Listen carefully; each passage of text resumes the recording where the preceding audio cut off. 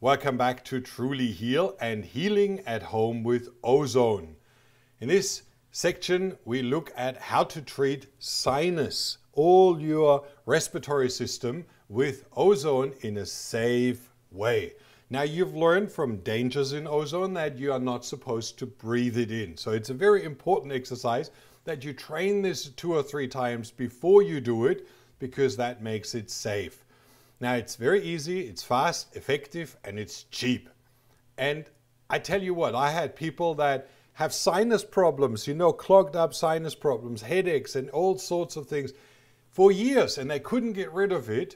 And then they started to use ozone, and they do it 2 times a day, and they do that for about 3-4 days, and it's all gone. All the snot comes out, and you wouldn't believe what comes out. It's pretty disgusting, but it's an incredible exercise to disinfect the whole area and to relieve you from, old latent infections that you have. It's totally safe, can be applied 3 to 4 times per week, and you can do it even 2 or 3 times per day. Now, you can see here in the image, you have those pockets down here, you have in between or behind your eyes, and then all the upper area. And that can be filled with pus, that can be filled with bacteria loads that outgas and produce a lot of toxic waste into your head, and you want to get rid of that. So that's why you do it. Now, wash nasal cavity with saline solution by using a syringe or neti pot. Have you ever done that?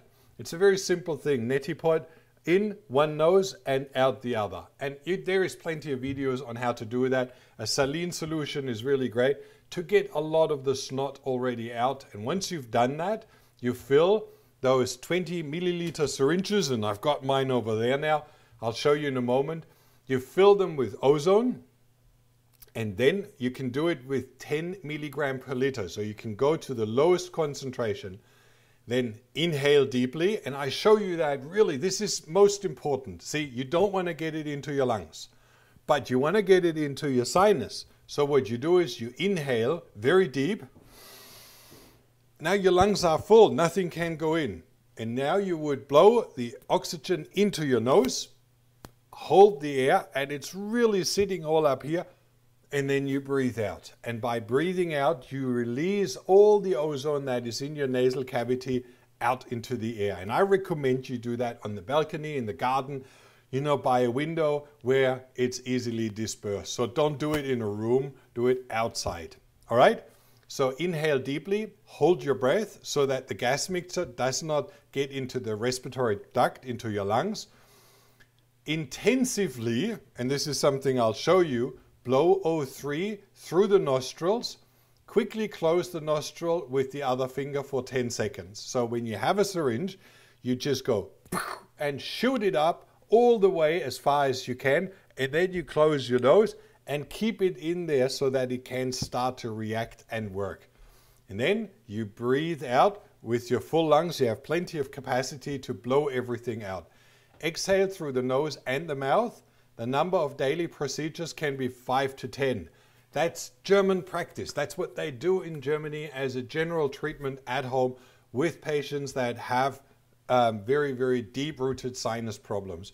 Have a few training procedures without the ozone, so that you get into the practice, you know how to work it before you fill the mixture in. All right, now let's just move over to the table. I fill a vial, and then I go out in the garden and show you how I do it myself. All right, let's go. All right, now let's look at how we do ozone for sinus safely. You remember from the danger area where we spoke about dangers of ozone, you don't want to breathe it into your lungs. So, sinus is directly connected to your lungs. That's the only risky area where you need to be careful. So what do? Very simple. We fill up ozone, about 10 to 15 milliliters, into the vial. And I'll show you that in a moment how you do it. But I want you to dry train. Do a few exercises before you fill the ozone so that you feel confident in doing it, right?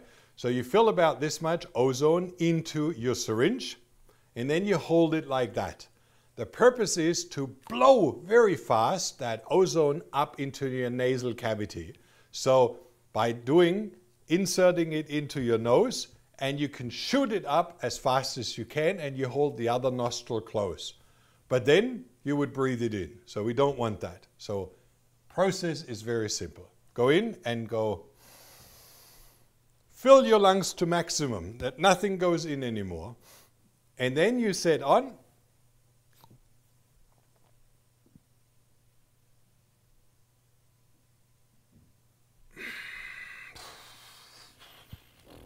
And blow it all out. Very simple. If your lungs are full, you can't breathe in more. You can only breathe out. And that's the exercise. So fill up just with fresh air, without any ozone. And you do the same again on the other side.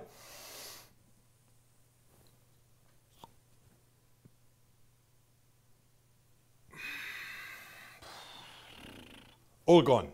If you do that by the window, you do it outside in the garden, no problem at all. It's all gone and you don't feel anything.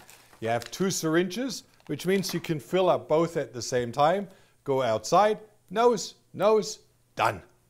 Very important, breathe in before to maximum capacity, then blow it up, hold your nostrils closed, and then blow it out. And that's the whole process. Now let's do that practically on how it works, because it's a little bit of a juggling.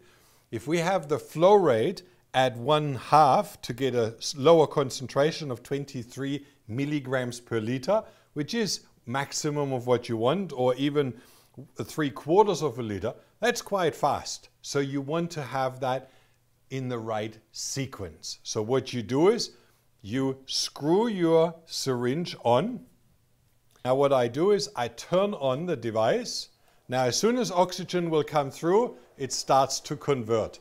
I open and close the bottle because we know, see, it produces already a lot. Now what I do is I open the screw and turn the device off at the same time.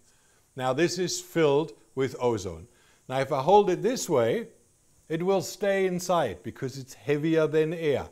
If I walk around like that, ozone flows out because, well, if it's heavier than air, it will leave. So always hold it this way or hold your finger on top, and that way it's safe. Now what you would do is you take that outside in the garden, hold it like this, fresh air, blow it up your nose, hold it close with 2 hands, let it work as long as it can, and then you breathe it out and blow it out, and that's all you need to do. It's a safe and proper treatment as long as you don't breathe it into your lungs, all right? Now, I will keep that, do it outside, but for now, sign up to our YouTube channel, Healing at Home, to learn all the other treatments that we will show you, or go to trulyheal.com and sign up for Healing at Home, and you'll get a whole range of different treatments, different protocols, different tests. We'll explain you exactly how to find pathogens, how to find all the different infections, how to find toxicity, and then how to get rid of it in a very, very intense training program that you can get absolutely free. All right? See you there.